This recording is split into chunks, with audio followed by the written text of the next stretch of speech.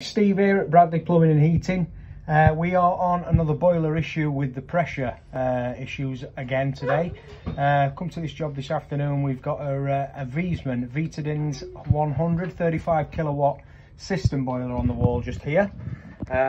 Inside this boiler you've got the expansion vessel, which is located here to the left, and you have the pressure relief valve, which is right at the back, which has already been changed, which is this little part here.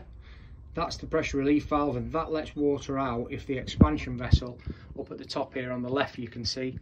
So this part here, if that part starts to fail or the charge pressure is lost, or indeed it's ruptured inside, that is where the expansion can't be held when the system's hot and the heating or the hot water are running. This boiler is linked to an unvented cylinder, as you can see just here, and we've got various controls, so 2 port valves, central heating filter, a heating zone, a hot water zone, and you can see the programmer there. So we've been called here today from one of the letting agents, Merryweathers, who I work for quite a lot, to change the expansion vessel and the pressure relief valve, because this tenant keeps getting no heating or hot water coming around and having to repressurize the boiler constantly on a daily basis, because the expansion vessel and the pressure relief valve are letting the water out of the boiler due to the vessel failing with charge pressure, and it's actually ruptured this one.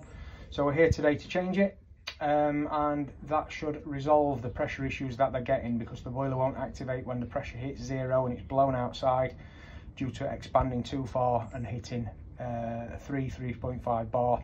It lets the water out of the boiler, goes back down to 0 and turns the boiler off. So this is a common problem, especially after the heating season. A lot of expansion vessels do fail.